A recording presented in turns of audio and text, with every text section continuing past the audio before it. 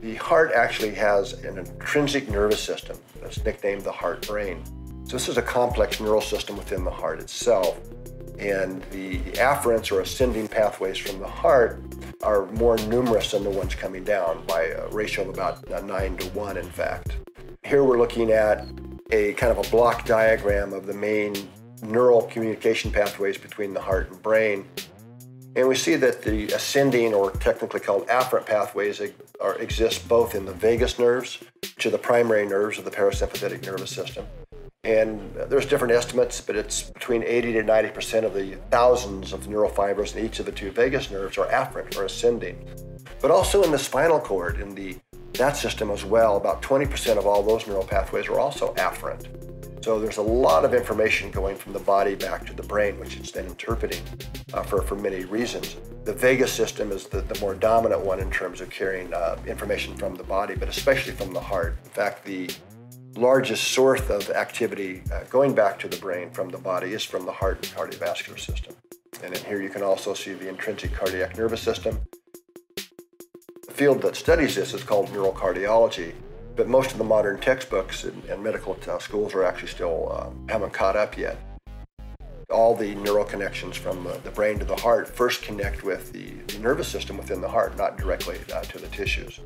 Now, I talked about these afferent or ascending signals. Once these signals get up to our brainstem, there's direct and strong neural connections to pretty much all of our key brain centers. So we now have a very clear understanding of the flow of these neural signals and how they can modulate perception and brain function.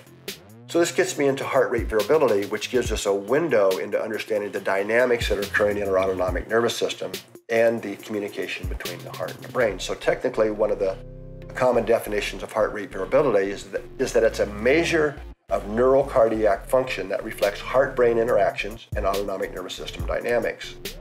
Now, here we see a diagram of what HRV looks like. So the red line on the bottom is, of course, the electrocardiogram. And if you look closely, you can see that the time intervals between each pair of heartbeats is slightly changing. And the blue line on the top is technically called instantaneous heart rate. In other words, what's the beats per minute equivalent of each pair of heartbeats? So to measure heart rate variability is very different than heart rate. So heart rate, obviously, you only need to count how many times the heart beat in a minute. But in reality, our heart rate is changing with each and every heartbeat. In heart rate variability, we have to sample the data at very high rates to really measure accurately those time intervals between each and every pair of heartbeats. If we did not have heart rate variability, or this beat-to-beat change, there would be no heart rhythm. This is what underlies it. So if we had no variability and the time between each heartbeat was the same, the blue line on top would basically be a flat line. And that's not a good thing, as we'll see in a moment. So now here we're looking at a person's ambulatory heart rate variability. These are done with recorders that record the electrocardiogram as they go about their normal day. So each one of the traces you see here is an hour's worth of data.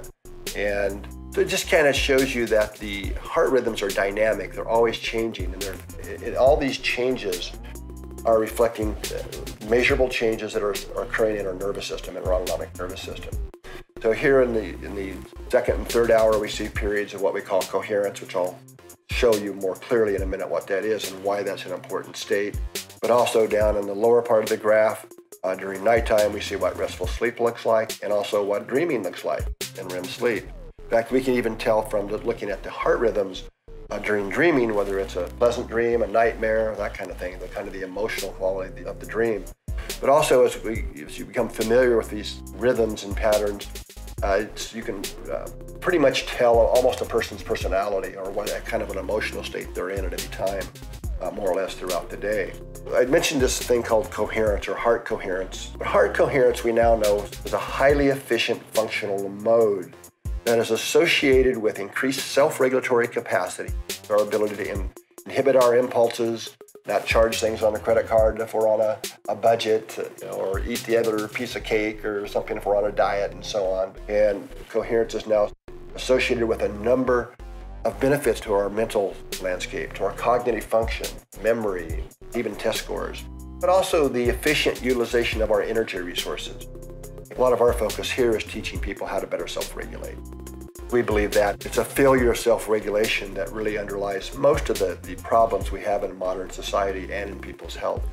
Sign up now on gowsim.com to watch the full presentation.